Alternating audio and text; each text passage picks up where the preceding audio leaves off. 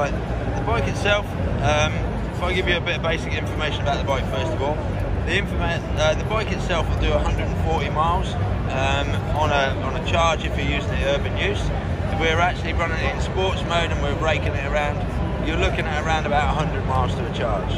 The bike will actually do charge in about an hour on a DC charge, which is the charge you use when you're at service stations and stuff.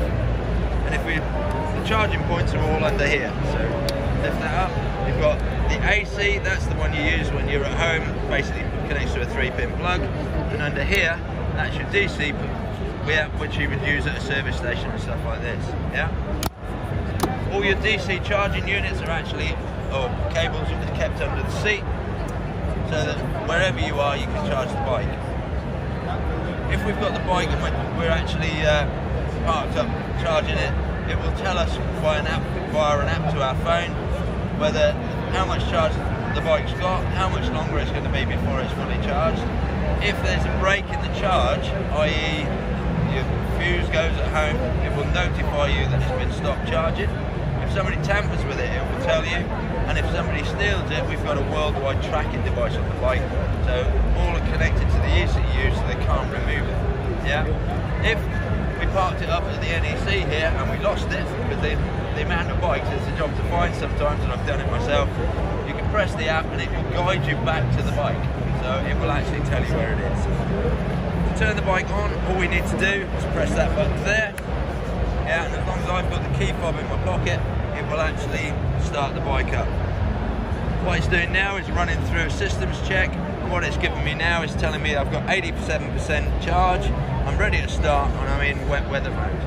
We run it in wet weather mode on here because of the fact that in sports mode it's too powerful. The rolling road can't cope with it. Okay, what I'd like you to do now, press the button there, and that will, until we get a 0 on the dash. The bike's now ready to go. What I'd like you to do is pull back nice and gently. Don't take the bike above 60 miles an hour due to the rolling road, but get a feel for the throttle.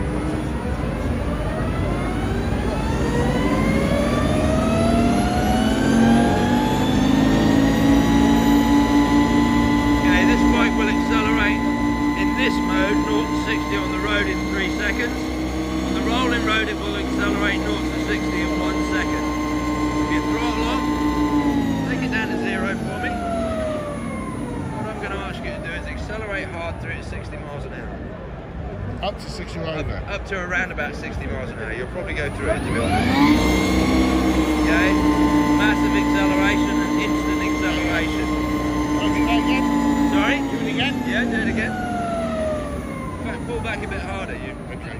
You didn't give it all. Accelerate hard. Yeah? 0 to 70 miles an hour in 1 second. Yeah.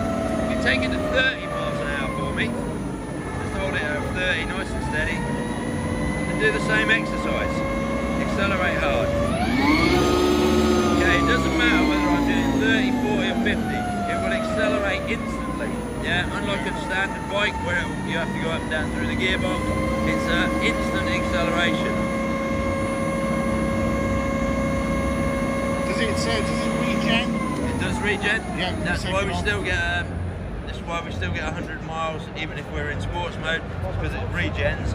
Depending on what mode you're in will depend on how much regen you get. What's the top speed? Top speed is 120 miles an hour, limited, and it's limited due to battery conservation. That's amazing. Yeah. Turn it off? Yeah, that one there.